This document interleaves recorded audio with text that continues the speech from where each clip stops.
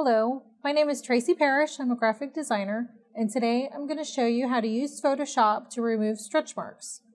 I'm going to place my photo to be edited inside my document. As you can see, it's a picture of a woman's abdomen with some stretch marks here on her hip.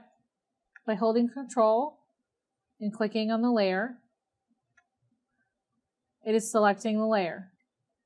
Photoshop has this great tool called the healing brush. I can use it to get rid of blemishes.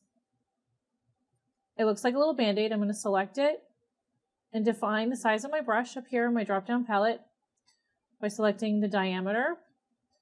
And the hardness will tell me how sharp it will be. You don't want it to be too sharp because the fuzziness of the edges will help to blur the blemishes. I'm going to hold the Alt key, and as you can see, my cursor now turns into a target. Now what this is to do is to define the area that you want to copy into the area that's blemished.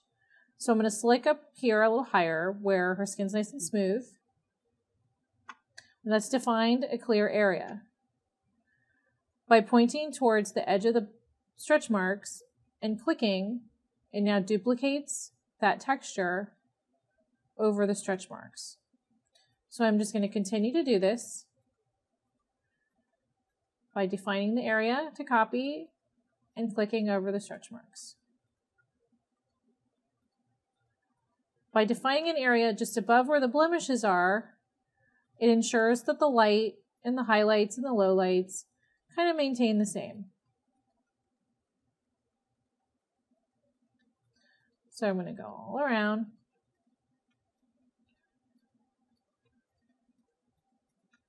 And get rid of them. By having the layer selected, if I click outside, as you can see, nothing happened. The brush would pick up on the white in the background and would blur that into my photo, and we don't want that. So by having it selected, it keeps all of our edits just inside our photo. So now I can select Control D, which deselects this layer.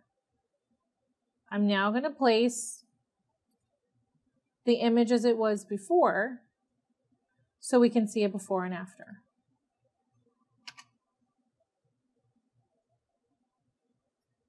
I've placed the original image so that we can see what it looked like before and how it looks now. So here's our edited picture, nice and smooth. And here it is before. As you can see, the area with the blemishes has been removed and it looks nice and smooth. And that is a simple way how to remove stretch marks using the healing brush in Photoshop.